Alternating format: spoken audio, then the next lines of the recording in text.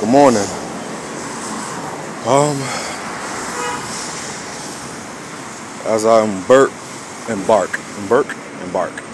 woof, woof. As I embark on this life's journey,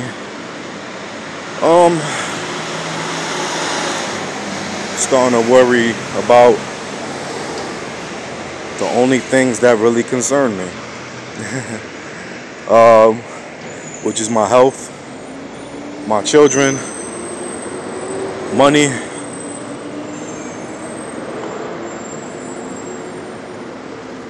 yeah, and God. I say God, with no forms of religion attached, just because I find strength in God. To me, God is hope. I feel like we all need this sense of hope, something to look forward to. And I say that because I understand what it feels like to feel no hope and hopelessness, and I don't like that feeling. So I'm gonna work with God. I'm gonna call God my hope. Because I want to strive. I want to have something to look forward to. I want to have the strength. I want to build the strength.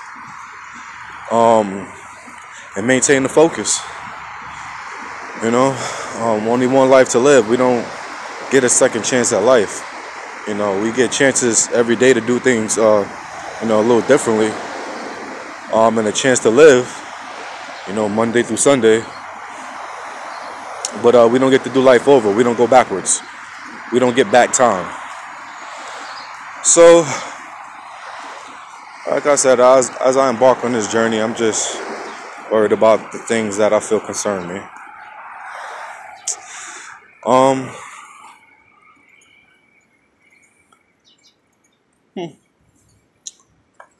But I'm still focused. I get thrown off focus often. Well, not as often as usual.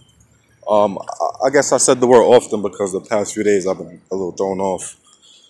But I'm bouncing back. It's what I do. Like acrobats.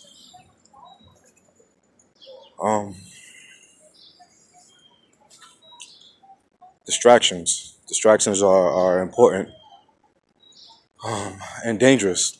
Distractions are dangerous when you don't realize things are distractions. I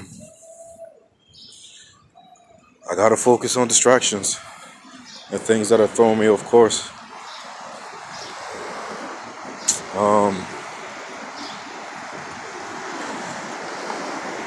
So the message to my kids is, no matter how distracted you may get back your focus. It's very possible. And it's very normal to get thrown off. It happens. Happens to the best of us. Nobody's perfect. Just make sure once you're thrown off, you bounce back and you get back on. And that's my piece.